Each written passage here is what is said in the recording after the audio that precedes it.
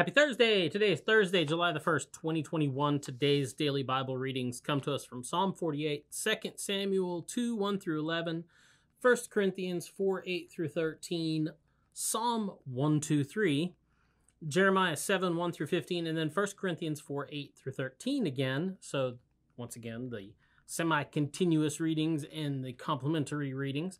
I'm going to take a look at Jeremiah 7, 1 through 15 today. And talk about deceptive words. So here's the deal.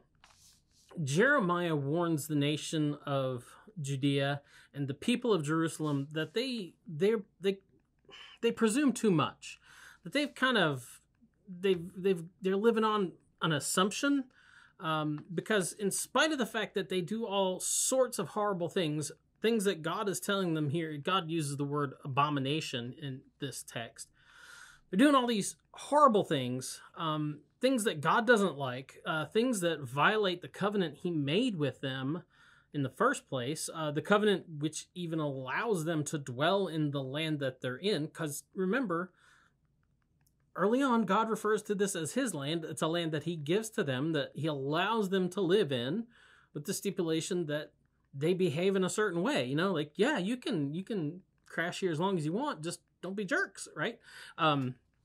So they do all these horrible things that violate the covenant, the very covenant that allows them to be there in the first place. And in spite of all this, they think they're safe, right? They do all this stuff unabashedly so, and they just think they're safe.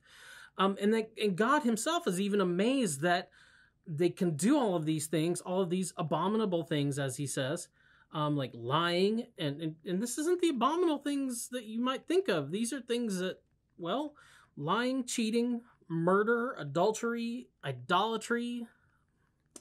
They do all these things, and yet they still have the gall to walk into his house and claim safety. They you know, he's like, you do all this stuff that I don't like, stuff that you know I don't like, stuff that I told you I don't like, and you come into my house with all this garbage, and you're like, oh, we're safe here. We feel so safe in your house. You're going to protect us. You're going to take care of us. They seek safety even though they're not living and abiding by the covenant that he made with them in the first place. And he's just kind of shocked by it. Kind of amazing that we can shock God, but we can, especially when we behave like jerks, I guess. Anyway, and they do this, he says, because they've fallen prey to a lie.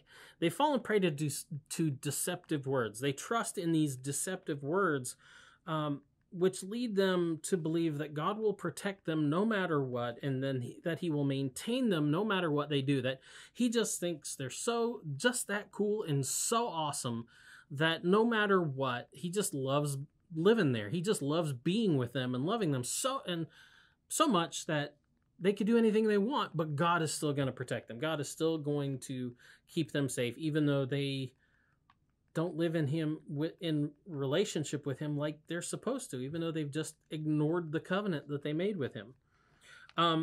So, you know, and it's because they have the temple of the Lord there.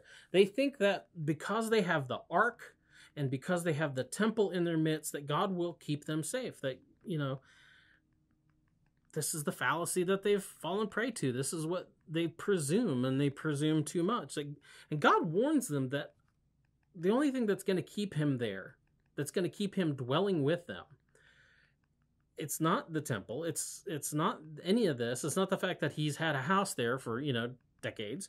God warns them the only thing that will keep him there is repentance and obedience. He says that's the only thing that will allow him to dwell with them. Matter of fact, he begs them to do it. He's like, look, repent of your ways, do what you're supposed to do, live according to the covenant, and so that I can dwell with you. And it's not that God doesn't want to live with them, doesn't want to stay with them. It's just that they're being such abominable people that he just can't. He can't abide by it anymore. So, but they still have fallen prey to these deceptive words. He says they put their trust in these deceptive words that, you know, they live there. They have the temple, and that's what the deceptive words are. It says, "This is the temple of the Lord, the temple of the Lord, the temple of the Lord." Those are the deceptive words they trust in. And he goes, "Okay, great, fine. My house is here. You've got the temple. I didn't always live here," he points out to them, a fact which they should know, but somehow they may have forgotten.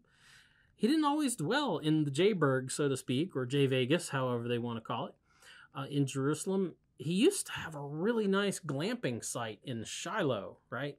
Now you're thinking, Shiloh? What? That sounds familiar. Well, it should, because, you know, he had his really nice mobile home there. We called it the Tabernacle. And he lived there for nearly 400 years. Matter of fact, that's where he met Samuel for the first time. But guess what? They got out of hand too. And so he left. And didn't leave in a good way either. Things kind of fell apart, and Shiloh was pretty much torched. So he's saying to them, don't get too attached or too comfortable with the fact that I built a house in your town. You saw what I did to Shiloh. Anyway, that's the DBR for today. Get out, enjoy the day. We'll talk to you later. We'll see you tomorrow with another DBR. Boop.